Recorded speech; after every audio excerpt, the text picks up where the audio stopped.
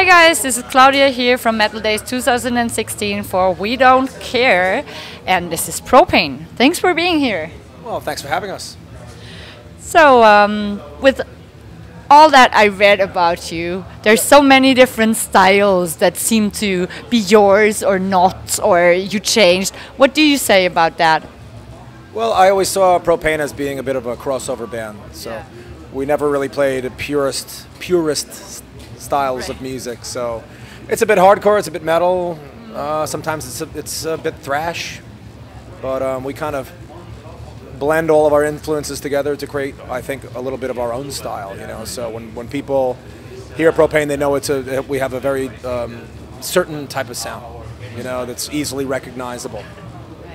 And does that also have to do with your gear and with the ideas you share with your sound technician? I think it has a little bit to do with that. I mean, we've been using a lot of the same gear for a very long time, so that really helps develop your own sound a little bit. But I think it's more just in the players, and a lot of it's I think, in the vocals. Also, it gives it a certain style. And I have my own way of singing, you know, which is very different from a lot of screamers in the business. So I just kind of have my own sound, which I think is cool. So since you mentioned it, and I'm always interested in vocals, how did you go about developing your style, really? Is it like you were trying to do stuff other people also did, or you just tried out things? Well, I think for me, it's two things. A lot of it has to do with the amount of passion behind what you're singing about, and also when you sing from your diaphragm, you sort of you don't lose your voice, the identity of your voice. No pressure here. Yeah. So if you're a throat singer, and that's why a lot of these guys sound the same. Yeah. It's just a texture. But there's no identity. I mean, so you can literally listen to a lot of these guys, and if you didn't know who was who, you would never even be able to guess who it was. So with the way I sing, which is more from the diaphragm and with a lot of decibels, it sounds like me, you know, and for better or worse, but it sounds like me at the end of the day, and I think that's what's cool, because when people hear Propane, they instantly know that's Propane, that's Gary singing. You know?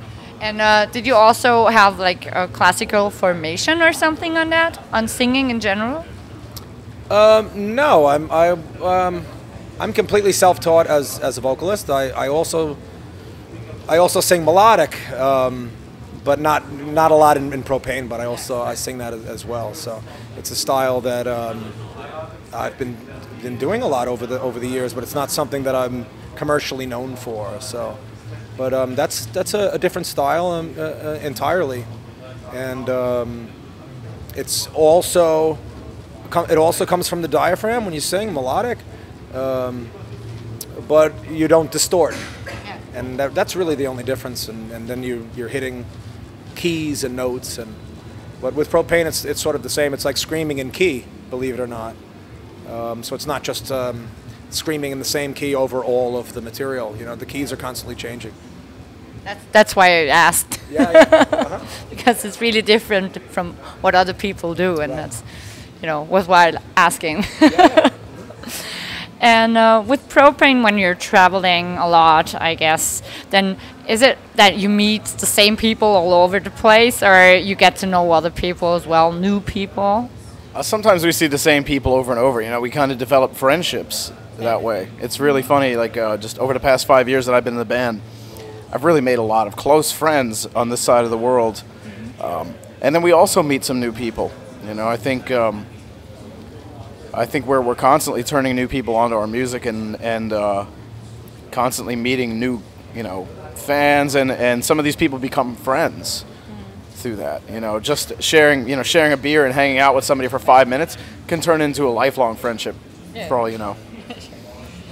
And can you like talk about the scene that you come from yourself, like when you started to get into music? I started getting into metal when I was probably 11 or 12 years old. And I got into Metallica and then Pantera and then Slayer. That was really where I came from. So really, I come from a lot of the thrash element of the metal scene, you know. And what was the scene like? Was there like a lot of places to hang out and a lot of people doing concerts? And was there a possibility to play? It's funny, you know, like as I grew up, the scenes where I moved around to got better and better. You know, I'm from New York, and I was too young at the time that I lived in New York to really be a part of the scene that was going on there, even though it was thriving. Then I moved to a small town in Florida. The scene was, I was getting a little older, but there really weren't as many cool places to hang out. And then when I got old enough to kind of leave the nest, I moved to Orlando, and that scene was really thriving at that time. And I really came into my own in the Orlando scene. There were a lot of great bands, great musicians, people that I'm still friends with to this day, and that's really where I kind of came into my own. Was in the Orlando scene. The scene was great. Lots of places to play, and they would take local shows and put them in big venues and give the tickets away for free and made it all ages shows. So you could get a lot of exposure that way. Right. So you had also then to depend on the merch. Yeah, like a lot of the times, yeah, you really did. Yeah. And you know, a lot of young men starting out, they have the feeling like, this is it. This will be what I want to do, like rock star, and they think they know what the job is. But what exactly is your job? What are you doing despite standing on a you know stage? Well, I handle all the business for the band also, so I'm sort of the manager without taking a commission for it, you know. So I handle all the band's business. It's not something that I really set out to do. It wasn't never one of my goals to be a professional musician. I started just being in bands and having fun playing music. And for one reason or another, it started to take off. And I had other plans in life, you know, and there were other businesses that I was involved in that I just kind of left because I could always do those. And I said to myself, well, while I'm young, I should probably pursue music for a little while because I had a good opportunity to do it, and I never went back to those other jobs. So it's been full time for me since 1992. Yep.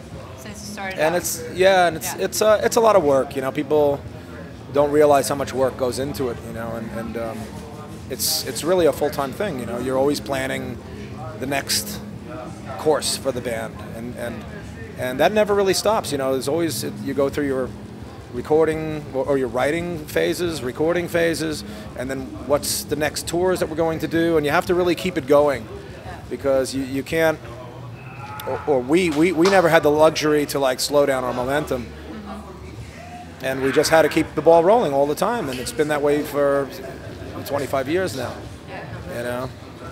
And I don't take it for granted. I think it's an awesome job. You know, it's something that I wouldn't trade for anything else.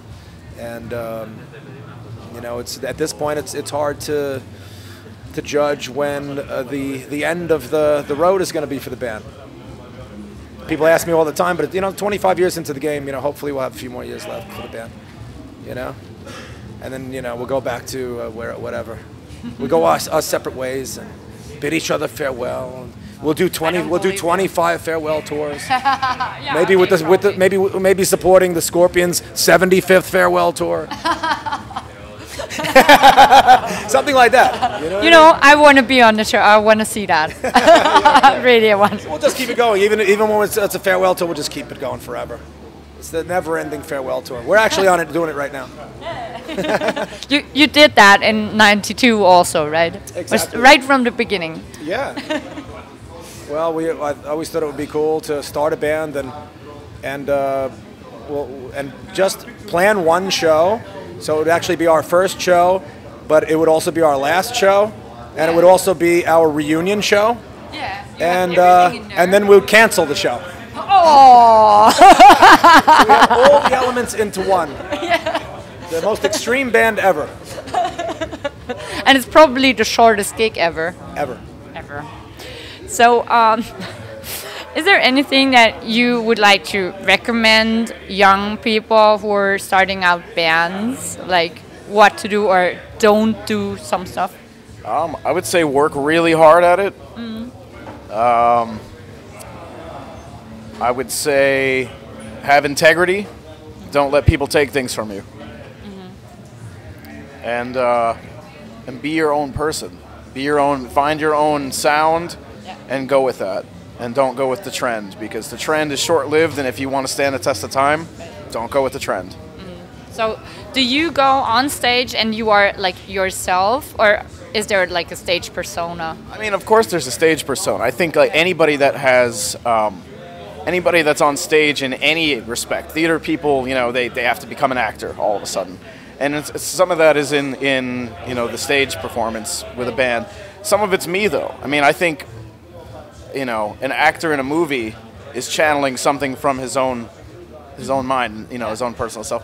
You know, I guess, but there is, you know, there is some element of acting, though, because it's, I don't know, I always think, like, you know, if you're the same person on stage as you are off stage, you better be really interesting off stage. Probably. If you're interesting on stage, yeah. If you're boring on stage, then well, there's no, that's no helping. Sorry. Be like, oh no, I swear he's not so boring off stage. It's just, yeah. But I get what you're saying. You know, for some people it's an alter ego. You know, for me it's an alter ego. I mean, I'm off stage. I'm generally pretty quiet and a bit introverted, I guess. And on stage, I get to be another part of the personality that is different from, you know, just most of the hours of my day. You know, and that's pretty cool. And it kind of makes you complete, I guess you could say. And as far as any advice for younger people wanting to go into the music business, I would say just, you know, if you go with your passion. If your passion, and that's a lesson in life in general. No matter what you want to do in life, the passionate ones succeed. The ones that are just going along and they figure, I'll play some music and I'm going to be famous because I'm just playing music. It'll never happen. You have to really feel it. You have to feel it in your bones every waking hour. And it doesn't matter what you do in life. If you have passion in what you're doing, you will definitely succeed. And music also. So my question that I put on every interview, so it's also here, right, is what makes somebody become an artist? Like, what is an artist? Are you an artist? I consider myself to be an artist because, you know, we're writing music and we're doing things which are subjective, and I think that in itself is art. You know, so and art, you know, and our form of art can be very temperamental. You know, so and it's driven by the band members of any particular lineup that we have, and it's also fan driven as well. So, you know, I take a lot of their sentiment in mind when writing new stuff. We never want to let ourselves down, but we never want to let the fans down either. So there's a lot of things to consider when writing new music as artists. You know, 25 years into the game, we're very pleased with our accomplishments. And, you know, we're happy that, you know, we're still here being very well received by the fans. And that's it, yeah. So, thank you very much for the interview. And thank you very much. Have safe travels. Oh, thanks a lot. It's been a pleasure. Thank you. Thanks.